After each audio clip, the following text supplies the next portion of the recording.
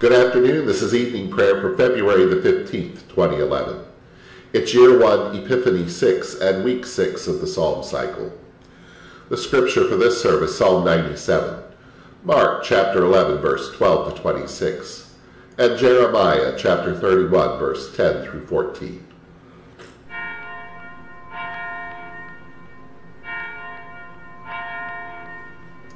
O God, come to my assistance. Make haste to help me. Glory to you, source of all being, eternal Word and Holy Spirit, as in the beginning, so now and forever. Amen. Alleluia. Alleluia. God's lightning lights up the world. The earth trembles at the sight. Alleluia. Psalm 97. Yahweh is King. Let earth rejoice. Let all the coastlands be glad. Surrounded by cloud and darkness, justice and right, God's throne. A fire prepares the way, it burns up foes on every side. God's lightning lights up the world, and the earth trembles at the sight. The mountains melt like wax before Yahweh of all the earth. The skies proclaim God's justice, all people see God's glory. Let those who serve idols be ashamed, those who boast of their worthless gods. All you spirits worship Yahweh. Zion hears and is glad, and the people of Judah rejoice, because of your judgments. For you indeed are Yahweh, most high above all the earth, exalted far above all spirits. You love those who hate evil, and guard the souls of the saints, and set them free from the wicked. Light shines forth for the just, and joy for the upright of heart. Rejoice, you just, in Yahweh. Give glory to God's holy name. Glory to you, source of all being, eternal Word and Holy Spirit, as in the beginning, so now and forever. Amen.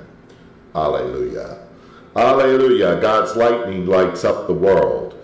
The earth trembles at the sight. Alleluia. The lesson is from the Holy Gospel according to Mark, chapter 11, beginning at verse 12. The next day, when they were leaving Bethany, Jesus felt hungry, and observing a fig tree covered with foliage some distance off, he went over to see if the tree contained any fruit. But upon inspecting it, he found only leaves. It was not the season for figs. And Jesus addressed the fig tree and said, "No one will ever eat fruit from you again." And the disciples witnessed this. Then they went on to Jerusalem. Jesus entered the temple and began driving out those engaged in selling and buying. He overturned the money changers' tables and the stalls of those selling doves. Moreover, he would not permit anyone to carry goods through the temple area. And then he began to teach them. Does not Scripture say, "My house will be called a house of prayer for all people"? But you have turned it into a den of thieves. The chief priests and the religious scholars heard about this and began looking for a way to destroy him at the same time. They were fearful because the whole crowd was under the spell of his teaching. When evening came, Jesus and the disciples went out of the city. Early the next morning, as they were walking along, they saw the fig tree withered to its roots. And Peter remembered and said, "Rabbi, look, the fig tree you cursed has withered up." In reply, Jesus says, "Put your trust in God. The truth is, if any of you say to this mountain, 'Get up and throw yourself into the sea,' and you do not doubt it in your heart, but believe that what you say will happen, it will happen. That's why I tell you that whatever you ask for in prayer, believe that you have already received it, and it will be done for you. And when you stand praying, forgive anyone against whom you have a grievance, so that your loving God in heaven may in turn forgive you your faults." Here ends the lesson. Now let us offer our prayers and petitions. Show us your mercy, O God. Grant us your salvation. Clothe your ministers with righteousness. Let your people sing with joy. Give peace in all the world, for only in you can we live in safety. Keep this nation in your care. Guide us in the way of justice and truth. Let your way be known upon the earth, and your saving health among all nations. Let not the needy be forgotten, nor the hope of the poor taken away. Create in us clean hearts, O God, and sustain us by your Holy Spirit, and for all of your intentions. Our beloved in heaven, holy your name. Your kingdom come, your will be done, on earth as in heaven. Give us today our daily bread. Forgive us as we forgive others. Save us from the time of trial and deliver us from evil.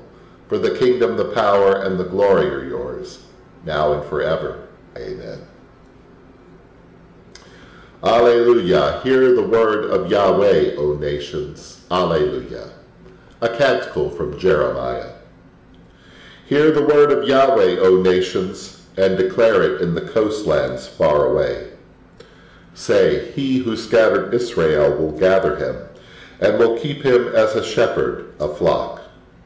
For Yahweh has ransomed Jacob, and has redeemed him from hands too strong for him. They shall come and sing aloud on the height of Zion. They shall be radiant over the goodness of Yahweh, over the grain, the wine, and the oil, and over the young of the flock and the herd. Their life shall become like a watered garden, and they shall never languish again. And then shall the young women rejoice in the dance, and the young men and the old shall be merry. I will turn their mourning into joy. I will comfort them and give them gladness for sorrow. I will give the priests their fill of fatness, and my people shall be satisfied with my bounty, says Yahweh. Glory to you, source of all being, eternal Word and Holy Spirit, as in the beginning, so now and forever. Amen. Alleluia. Alleluia. Hear the word of Yahweh, O nations. Alleluia.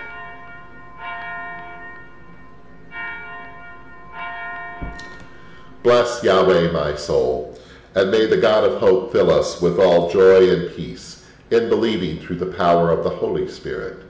Amen. Alleluia.